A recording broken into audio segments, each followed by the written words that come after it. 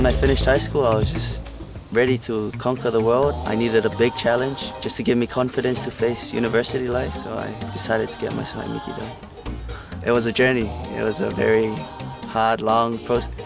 This piece on my leg I designed myself. It's based through a Filipino back tattoo that follows the contours of your body. Tatau is just a straight blade that only does symmetrical lines. For tattoo artists to curve that line is very difficult, and the Suluape boys have perfected that.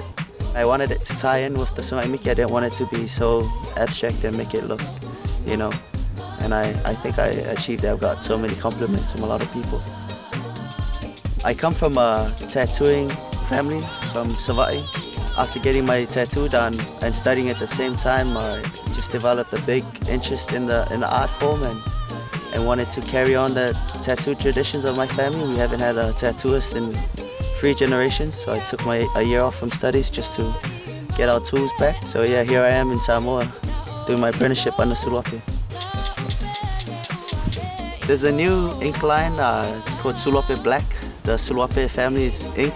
It's sold online all over the world, and I'm thinking of getting my full pita done again because this ink is true black. It's blacker than black, so just wanted to make my Sona'i Miki stand out even more.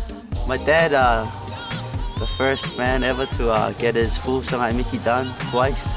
He went through a lot. Tattooing is patience, so just gotta wait for tattoo conventions when I meet great artists and hopefully get my tattoos done for free. So that's what I'm planning to do.